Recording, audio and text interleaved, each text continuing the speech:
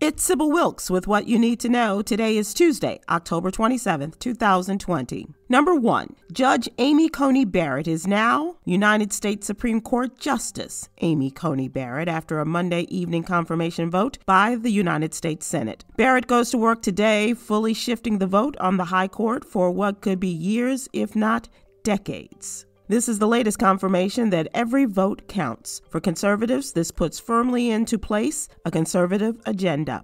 For liberals, this indicates the need to vote in every election for every office. The slim majority held by Republicans in the United States Senate could shift 1 week from today.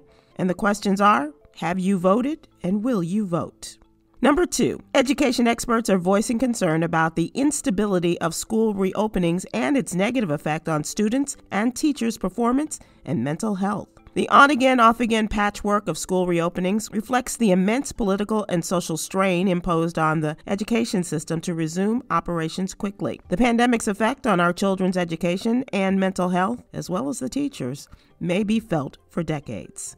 Number 3, the White House is facing backlash from health experts and concerned citizens after Chief of Staff Mark Meadows said in an interview Sunday that the U.S. is not going to control the pandemic. Democratic presidential nominee Joe Biden and his running mate Kamala Harris responded to Meadows' statement, saying the White House is admitting defeat against the pandemic. Over the last 7 days, the U.S. has added over 480,000 new cases, the most the country has added in a single week.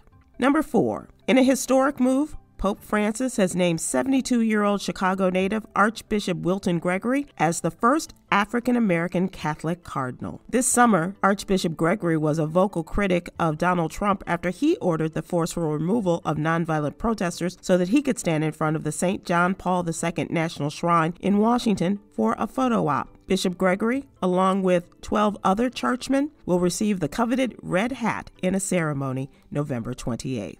Number 5, for decades, local officials have been overvaluing black homes, in turn leading to black homeowners paying property taxes that are ridiculously high in relation to the value of their property. In the wake of the pandemic, cities across the country have offered temporary tax breaks for those who were financially affected. As a result, officials are finally starting to scrutinize the inflated property taxes that black homeowners have had to deal with. Join me today live on YouTube and Facebook at 7 p.m. Eastern, 6 p.m. Central with Sisters United for Reform as we discuss voter mobilization, education, engagement, and more. That's what you need to know. For more information, please go to SybilWilkes.com and sign up for my free newsletter. Be informed, be empowered.